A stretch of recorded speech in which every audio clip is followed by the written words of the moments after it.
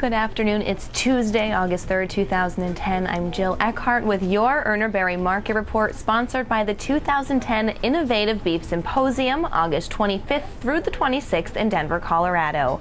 Today, foodmarket.com is reporting grocery chain Publix Supermarket said today its second quarter net income climbed nearly 16% as sales rose.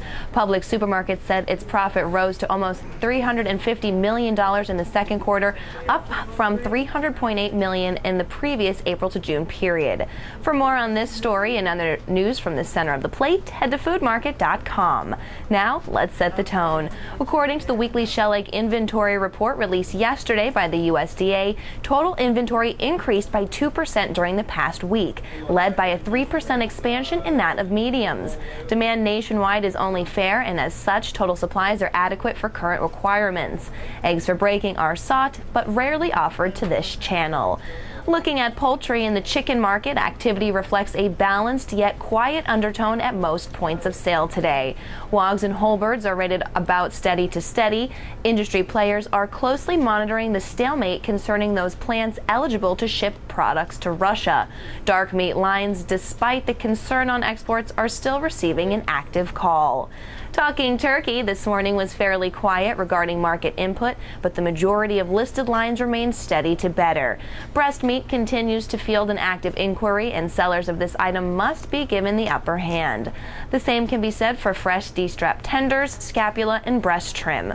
Whole birds can be rated steady to firm, with product lines being snug for spot needs as well as out front.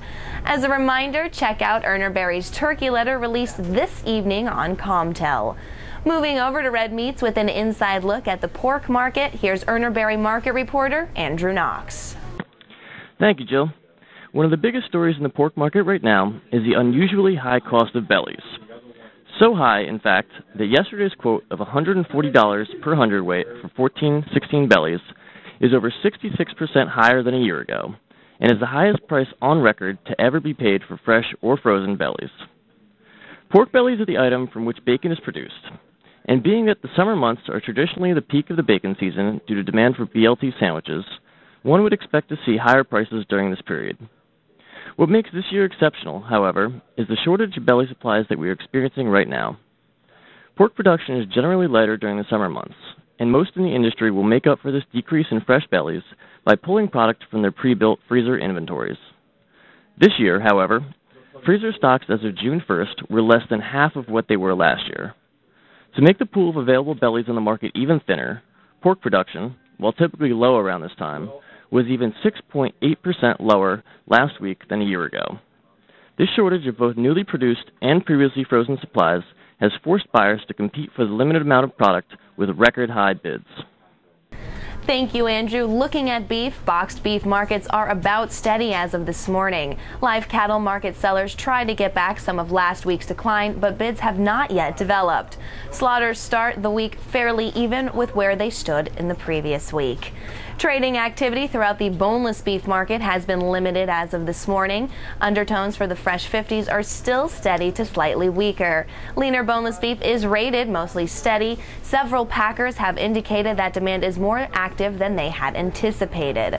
Overall movement throughout the imported beef complex thus far has been light. Most sellers seem content to take a wait-and-see approach to the market, as availability overseas is reportedly still limited.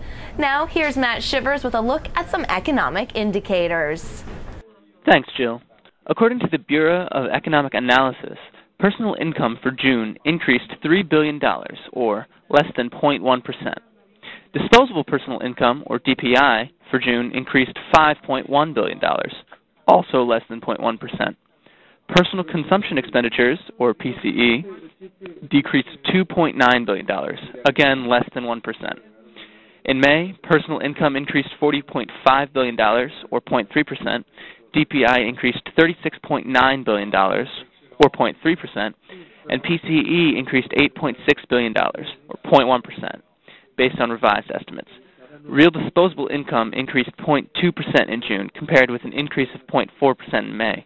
Real PCE increased 0.1%, compared with an increase of 0.2% in May. Of notice, real personal income expenditures in the food service and accommodations industry increased in the second quarter of 2010. Back to you, Jill. Thank you, Matt. Don't forget, check out Urner Barry's seafood video when it's released this afternoon on Comtel. That's your Urner Barry Mid-Morning Tone, brought to you by the 2010 Innovative Beef Symposium. Be there to be the first to hear about new value-added cuts, how to fabricate, merchandise, and menu them.